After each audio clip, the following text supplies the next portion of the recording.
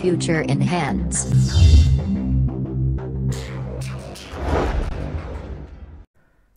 Hi, this is Vivekananda Sinha from Future Enhance. Friends, today I am going to show you how to magically highlight top and bottom numbers in Excel. Friends, जब हम लोग offices में काम करते हैं, we deal with lots of numbers, be it be salary, be it be calls, be it be sales figures, be it be scores, and एक चीज़ common है इन सारे में, जब भी हम एनालिसिस करते हैं इन फिगर्स का, so we find top and bottom numbers और हाईलाइट करते हैं इन नंबर्स को. And to do this we use conditional formatting. So conditional formatting में बेसिकली एक प्री डिफाइंड ऑप्शन है to highlight top and bottom numbers in Excel. सो मेरे सामने एक फाइल रखा हुआ है और मैंने इसमें ऑलरेडी वो ऑप्शन यूज़ किया हुआ है. सो मैं आपको दिखाता हूँ कि वो ऑप्शन क्या है और हम इसमें क्या इंटरैक्टिविटी या मैजिकल फीचर्स ऐड करने वाले हैं. सो I am going to select this numbers. यहाँ पर मैंने टॉप 3 और बॉटम 3 हाईलाइट किया हुआ है. सो आई हैव यूज्ड होम में जाके कंडीशनल फॉर्मेटिंग में. सो मैंने ये वाला ऑप्शंस को यूज़ किया है, top bottom rules, and there is top 10 items and bottom 10 items. सो मैं दिखाता हूँ यहाँ पर जाके मैनेज रूल्स में. So we have created this 2 rules. अब इन दोनों रूल्स में प्रॉब्लम क्या आते हैं पता है, चैलेंजेस क्या आते हैं कि अभी तो मैंने बॉटम 3 और टॉप 3 को सिलेक्ट किया हुआ है. कल के दिन आपके मैनेजर बोलते हैं कि विवेक मुझे टॉप 3 नहीं चाहिए, मुझे चाहिए टॉप 5 या टॉप 4 या बॉटम 3 या बॉटम 4. सो ये कुछ चेंजेस करना चाहते हैं वो फ्रिक्वेंटली देखने के लिए डेटा को, और उस पर एक चैलेंजेस आता है कि मुझे बार बार कंडीशनल फॉर्मेटिंग में जाके चेंज करना पड़ता है यहाँ पर, क्योंकि यहाँ पर कोई और इंटरैक्टिविटी ऑप्शन नहीं है, यहाँ पर आपको लिखना ही पड़ेगा. Now to overcome this challenges आज हम देखेंगे किस तरह से हम एक मैजिकल ट्रिक से इस चीज़ को ओवरकम कर सकते हैं. Let's see. सो मैं एक काम करता हूँ, मैं इस फाइल को मिनिमाइज करता हूँ. Now so this is the data, और यहाँ पर मैंने अभी कोई कंडीशनल फॉर्मेटिंग नहीं लगाया हुआ है. हमने क्या करना है यहाँ पर कि we have provided 2 space, 1 for top and 1 for bottom. सो मैं क्या करूँगा, जैसे मैं यहाँ पर 3 लिखूंगा और एंटर करूँगा, सो 3 लिखते ही टॉप 3 हाईलाइट हो जाएंगे और बॉटम 3 होगा. लेट्स से कि बॉटम में मुझे 5 चाहिए और टॉप में 3 चाहिए, तो सिंपली मैं यहाँ पर 5 लिख के एंटर करूँगा. सो ये ऑटोमेटिकली हाईलाइट हो जाएगा. तो इसमें बार बार आपको कंडीशनल फॉर्मेटिंग में जाके चेंजेस करने की जरूरत नहीं है. Let's see how to create this one. एक चीज़ मैं आपको स्टार्ट करने से पहले बताना चाहता हूँ, बिकॉज मेरे पास प्री डिफाइंड ऑप्शन में ये कोई ऑप्शन ही नहीं था जिसमें मैं इसमें चेंजेस कर पाता था. ठीक है ना. नाउ अब हम क्या करेंगे, we will be using formulas. अब टॉप 3 को हाईलाइट करने के लिए हम क्या करेंगे, सो बेसिकली अगर आप लॉजिकली सोचोगे तो टॉप 3 क्या होता है, the numbers which is greater than और equals to third highest number. Top 3 क्या होंगे, ग्रेटर देन और equals to third highest number. और बॉटम 5 क्या होगा, या बॉटम 3 लेते हैं अभी example. Let's take an example for bottom 3.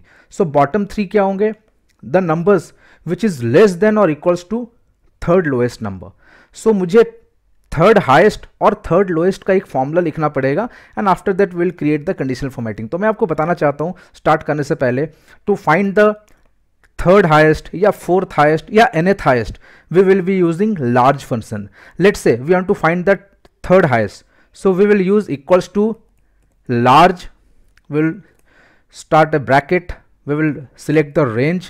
और अगर मुझे थर्ड हाईएस्ट चाहिए, सो थर्ड हाईएस्ट के लिए मैं क्या करूँगा, आई कैन राइट 3. मैं 3 ना लिख के I just select this cell and close the bracket and press enter. ये क्या होगा, it's saying that 97 is the third highest.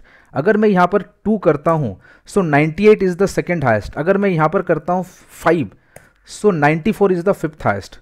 And this trick we will be using in the conditional formatting. Similarly, to use the bottom option, we will use small function. Equals to small. Bracket start. The range is the same range, comma, and then we will go to this one. Select कर देंगे. So it will give me the third lowest number, which is 20. अगर मैं 1 करता हूँ, अगर मैं यहाँ पर 1 करता हूँ, it will give me the lowest number which is 10. So will use this trick. देखते हैं. So will select the entire data और एंटायर नंबर्स आप बोल सकते हैं.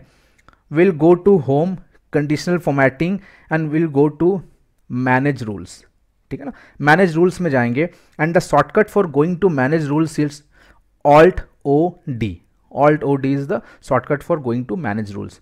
We'll create new rule. और न्यू रूल में यहाँ पर काफ़ी सारा ऑप्शन है, because we are going to use a formula. So I will select the last option, use a formula to determine which sales to format. Now we will select equals to large,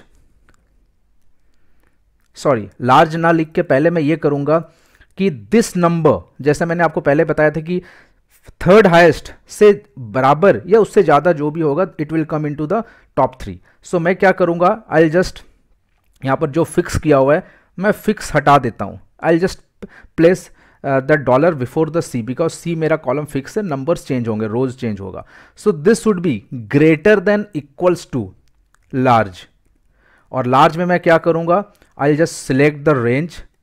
okay, इसमें fix रहने दूंगा because this is applicable for the entire range, and comma, comma करके क्या था कि मुझे 1 2 3 जो भी सिलेक्ट करना है, सो I just select this one, bracket close, और इसमें मैं फिक्स करूंगा because E3 would be common for each of this range. और मैं यहां पर जाके फॉर्मेट सिलेक्ट कर दूंगा, and the format would be fill में जाके I just select green colour. Okay okay, so I've created this for top. Similarly, I'll create a new rule. I'll just go to use a formula. I'll write equals to the first cell, और यहाँ पर fix कर दूंगा C को, should be less than equals to small, and I'll just write select this range, ये fix रहेगा, comma, and I'll just go to this number 1, और जो भी यहाँ पर लिखूंगा it will change, bracket close, format, and then I just go to fill colour as red, और red के ऊपर ब्लैक फॉन्ट अच्छा नहीं लगता है, that's why we are going to change the font colour also, I will just change it to white. Okay okay, now just press okay. Now it's giving me top 5 and bottom 1। अगर मैं यहाँ पर top में भी 1 कर देता हूँ, सो आप देख रहे हो बॉटम में 1 और टॉप में 1। Similarly I am going to change it to let's say 5 and 5। सो जैसे मैं दोनों में 5 लिखूंगा it will give me the top 5 and bottom 5। So this is how it is changing इंटरेक्टिवली। तो इसमें आपको बार बार रूल्स में जाने की जरूरत नहीं है, आप एक स्पेस प्रोवाइड कर सकते हैं, and manager would see the changes. वो जैसे ही डेटा डालेंगे it will keep on changing, और ये आपके टाइम को काफ़ी सेव करेगा। So friends, I hope you have like this tutorial. Friends, अभी तक अगर हमने हमारे यूट्यूब चैनल को सब्सक्राइब नहीं किया तो please subscribe this channel and please share this channels with friends, so it will keep us motivated to create more videos like this.